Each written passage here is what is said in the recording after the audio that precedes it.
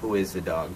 The dog is a guy named Theodore Ned Ogilvy, and he started out as pretty much a normal fella who lived in Boston and was married and had a kid and ran a corporate security firm, and because of a personal tragedy kind of went feral and dropped out of society.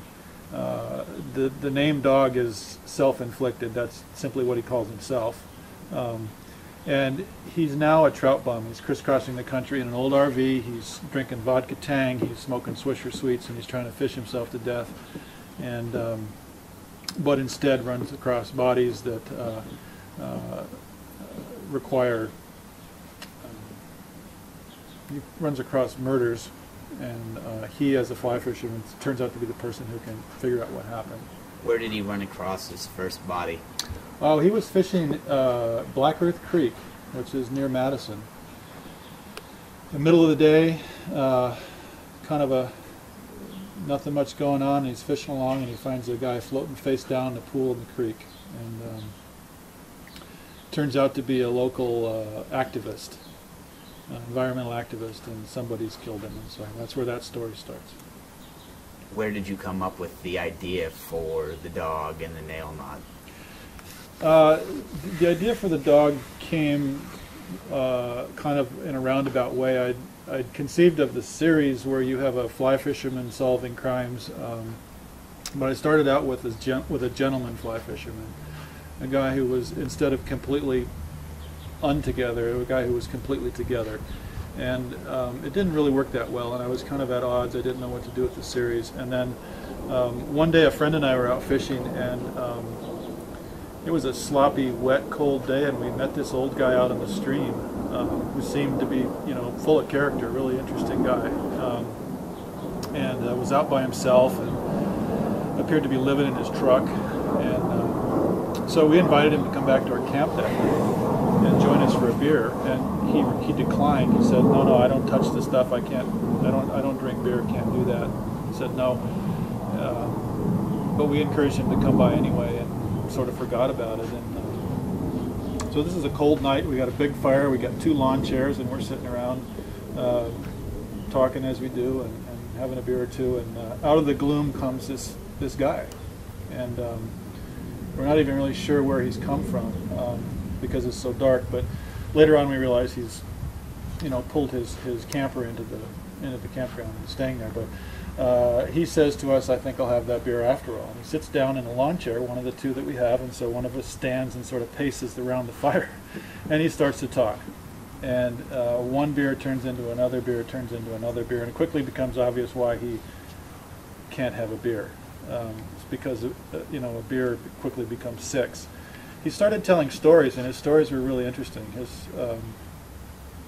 background and so forth. But after about the 3rd beer, his stories begin to loop. We can begin to hear the same story over again. This is within a space of an hour or so. So, something's kind of drastically wrong with this. And it turned out to be fascinating and sad, and we turned out in the end kind of having to stand him up out of the lawn chair and turn him around and send him off into the dark. And so that's where I got the idea. That was a fascinating character to me.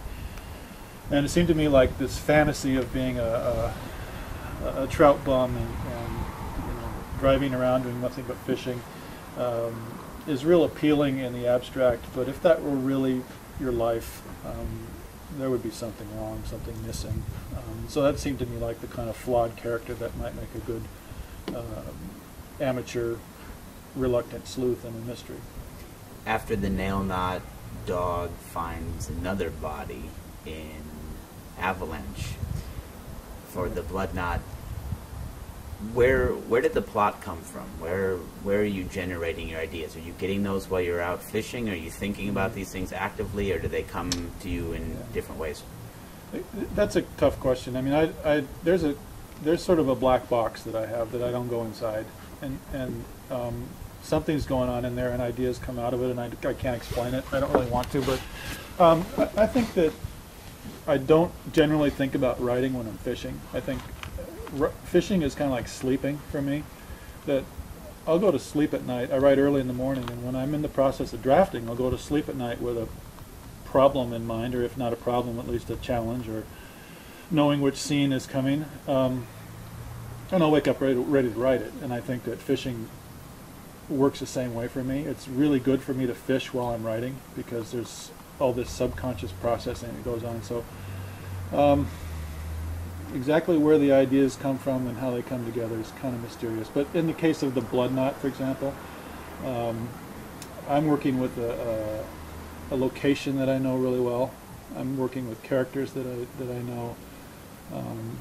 In that case, the murder victim is based on someone that I met who was a painter, an old woman who liked to paint pictures of barns, and you know, I sort of transformed that into something slightly different, and she ended up as part of the story. So it's just a real big patchwork of conscious and unconscious stuff.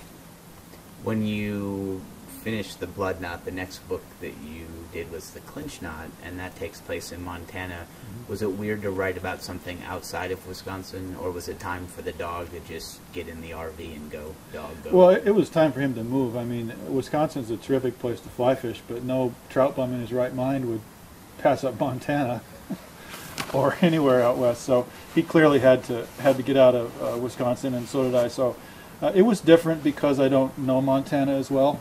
I don't even have to think about Wisconsin in terms of, you know, the weather or the landscape or the birds and trees and so forth. But, you know, Montana, I had to actually spend a fair amount of time out there sort of being receptive to that, doing research, learning about the geology and the geography and the birds and the trees and the animals and the insects. And so it was different. It was a challenge for me, and I certainly didn't feel as totally comfortable in terms of, you know, my setting. So I worked harder to write that book than I did the other two, for sure. You are now the author of the fourth fly fishing mystery, The Wind Knot. And where does that take place, and how does that differ from the rest of the series? It takes place in the Upper Peninsula of Michigan, and there's a reason for that, involving Hemingway.